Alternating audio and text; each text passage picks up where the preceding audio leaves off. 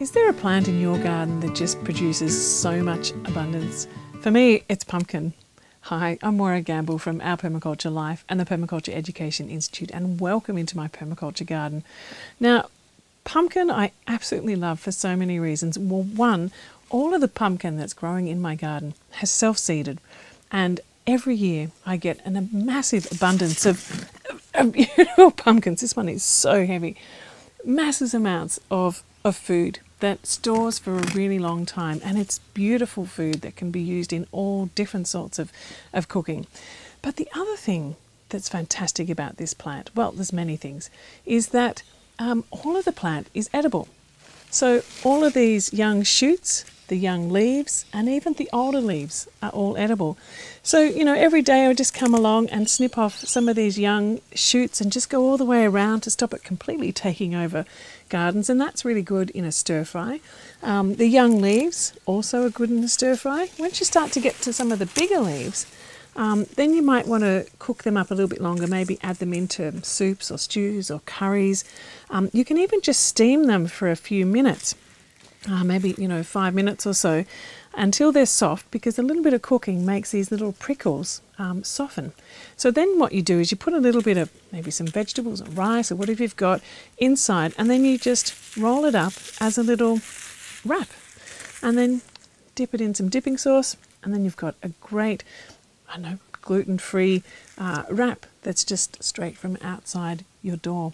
So as well as the leaves to eat and the pumpkin, which you can eat the skin. It's a really, that's where all the extra phytonutrients are. You can eat the seeds, which are really great as a protein. And, sometimes we scoop out the seeds and we toast them up and put a bit of tamari on. That's really, really nice. Sometimes even, if you do want to take the skin off, you can then cook that up as like a little pumpkin skin chip, which is really, really nice. And you can use that as a dipper as well. I mean, if you're making a pumpkin soup, there's no need to actually peel it and take the seeds out. You can just toss the whole lot into the soup just like that, which is wonderful. So, one way that I tell that it's ready, when it starts to get a little bit of coloration on it like this, and also when it starts to turn from really shiny, it starts to get this greyness about it too, a dullness on the skin, and then you know that it's ready to pick. Gosh, it's like doing weightlifting. Now, the other thing that you can eat, of course, are the flowers. So this one here is a male flower, and you can tell the difference. I'm just trying to find a female flower here, I think. Well, it hasn't actually fully flowered yet, but you can see below this flower there is this little kind of pregnant belly. So you know that's the female one. And with this one here, it's not. It just goes straight onto a stalk.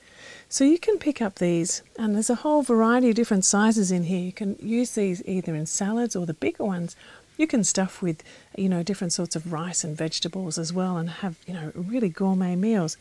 So that's from the food perspective. All of those different parts of the plant are absolutely edible. But also, as you can see behind me, this plant is actually creating an incredible ground cover, like a living mulch. And all of this material, as I start to trim it back, can be used as a chop and drop mulch in and around fruit trees. And I've got a new section of garden that I'm trying to get prepared. It's incredibly hard soil. So at the moment, any chop and drop materials, I'm just kind of layering on there so that they'll just gradually kind of start to open up that soil just through the protection they provide. So many different things, from organic matter, compost material, getting your garden started, all the food sources. Pumpkin just provides this absolute abundance. And so I really encourage you to go out and look at your pumpkin a little bit differently, but also to look at all your plants differently, and thinking from root and to the tip and the flowers, and what are all the different parts of the plant that can be edible. Because simply by shifting our perception, we can be growing 10 times the amount of food that we think we're growing, or that we even think is possible. And so it's a really, just that simple shift, I think, is a really important thing that we need to be doing, particularly as we're trying to find a way to become more locally resilient, and we're really trying to get thriving edible gardens happening. See what's really in your garden, in all the different food sources, and start to experiment with different ways of preparing all these different foods. So thank you for joining me back in my garden, and also I always put in some links below to ways that you can get your permaculture garden started easily, and also a 4-part series. There's links there to that which explain what is permaculture and how to weave it into your life and your livelihood. All right, take care. See you.